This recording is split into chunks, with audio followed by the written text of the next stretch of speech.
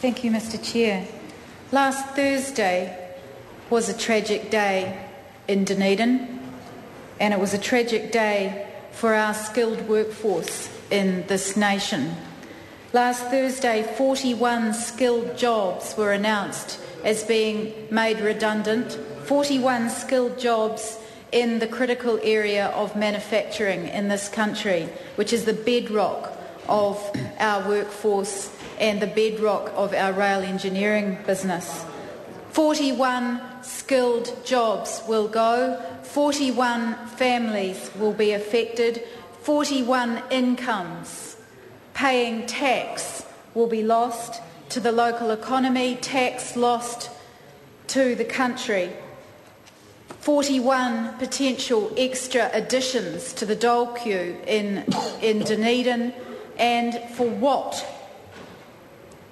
When Stephen Joyce said today on behalf of the Prime Minister that there had been no analysis done by his government of the lost income, GST and extra cost of benefits caused by his government's decision to have these layoffs, it's just extraordinary. And yet, in the budget a few weeks ago, we heard that by both the Prime Minister and the Minister of Finance that somehow miraculously there were going to be 170,000 new jobs created in this economy over the next 4 years, when the Acting Minister of Economic Development was put on the spot about this last week in the Commerce Select Committee and asked where are those jobs coming from, what analysis has been done by him or his department on what sectors they would come from, the answer was, we haven't done one, we don't know, we just think it's going to happen. So what we have is jobs lost in rail engineering, in Kiwi Rail, and we have mythical jobs supposedly being created.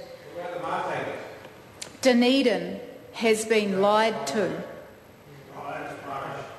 When the Minister of Transport, Stephen Joyce, said last Thursday in this House, asked about those Kiwi Rail job losses, he said Kiwi Rail must be able to operate without political interference, despite promising last May that there would be plenty of jobs for the workers at Hillside.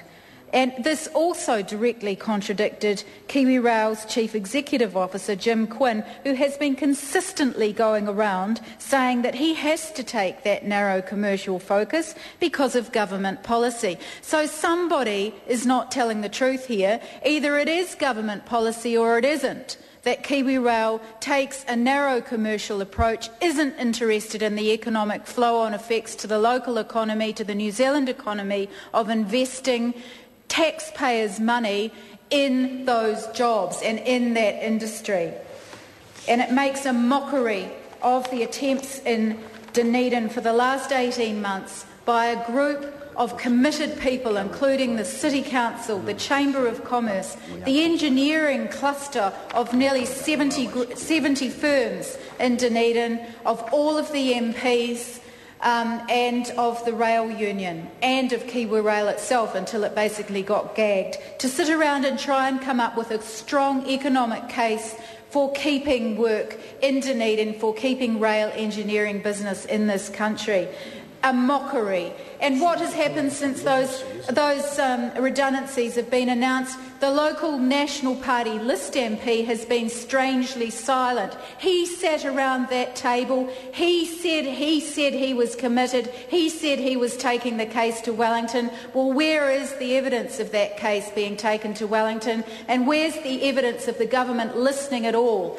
No evidence at all. It's been intent the whole time, and it's been obvious for 2.5 years that this government is not committed to those workshops, is not committed to rail engineering business in this country, and basically wants to get rid of it and will get rid of it, and it is government policy. These Kiwi Rail won't guarantee the future of the rail workshops. Instead, they've clearly signalled there's no future for a rail engineering model that's about building and refurbishing our rolling stock. Any jobs that will remain will be maintenance and repair, probably not in Dunedin. Where is the local National Party member on this issue? Order.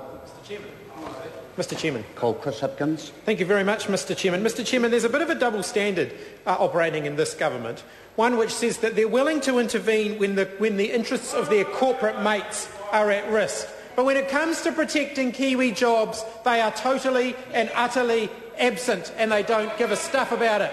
Because, Mr Chairman, no better example exists than the way they are treating Kiwi Rail. And I speak as a resident of the Hutt Valley, where we have one of the two major rail workshops in the country, the Woburn Railway Workshops. And those workers at the Woburn workshops... Order. Just remind the member. We're not talking about Kiwi Rail, we're talking about the Railways Corporation. So just focus in on the Railways Corporation. That's not Kiwi Rail.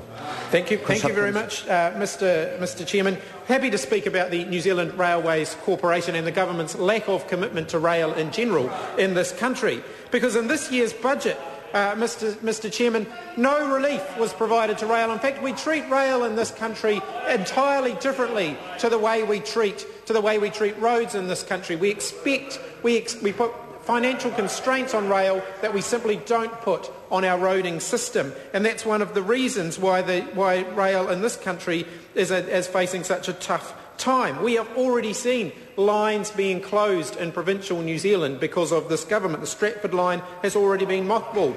The Napier to Gisborne line is at risk. Auckland to Whangarei, the Northern Wairarapa line, all at risk under this government because this government simply don't want to invest in rail, because they're quite happy to go out and provide corporate subsidies to the people who they support and who support them, but they're not willing to intervene to protect New Zealand jobs and to protect Kiwi jobs and to make sure that investment and infrastructure stays in New Zealand and to make sure that we put that investment to good use. Rail provides an amazing opportunity to invest not only in New Zealand jobs but in the future of the New Zealand workforce. We should be building trains locally here in New Zealand and using the opportunity of building those trains to train the future workforce of this country. Now, I know Wayne Mack thinks it's hilarious that New Zealand would actually back New Zealand workers and New Zealand jobs. I know that's a point of humour for the national government because they don't actually believe in that. They would much rather have those jobs exported off to China rather than actually invest in buying locally and in supporting the local economy. Mr Chair, I want to talk about the fact that the rail system is vital to our economic future as a country. We can't have every piece of freight on road, and we can't simply restrict ourselves to the main trunk line, which is what this government wants to do. The main trunk line through the centre of the North Island and the inter-island ferries are all this government are interested in supporting. I think we actually need a more comprehensive vision for rail than that. New Zealand's engineering and manufacturing expertise is being lost because of the lack of vision by this government. New Zealand should do what other successful economies do. Other successful economies around the world back themselves, back their own workers, and they use the power of government procurement for the benefit of their own countries and their own economies. Why is it that we in New Zealand aren't willing to do that? Why is this government not willing to back Kiwi workers, back the Kiwi economy? It is purely ideological. They're willing to put our laws and regulations up for sale.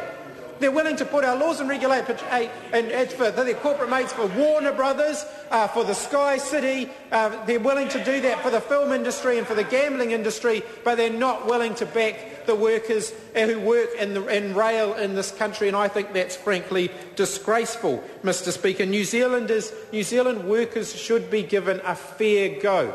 I don't think we should be exporting jobs offshore. I think it's time to say enough is enough. We hold ourselves up as this virtuous country because we simply won't make any steps to protect New Zealand jobs. I don't think that's good enough. And I think we should start in the rail industry. And I think we should start by protecting the workers at Hillside, by protecting the workers at Woburn, by building the new trains that are needed, the new wagons that are needed. We should build them locally. We have the skilled workforce here in New Zealand. Our workshops can compete if they are given the opportunity to compete. It can be an economically successful option. This government simply aren't willing to consider that. They're willing to intervene to prop up the film, to Warner Brothers and to prop up Sky City, but they're not willing to do anything to protect the jobs in the rail industry in this country. That's a disgrace.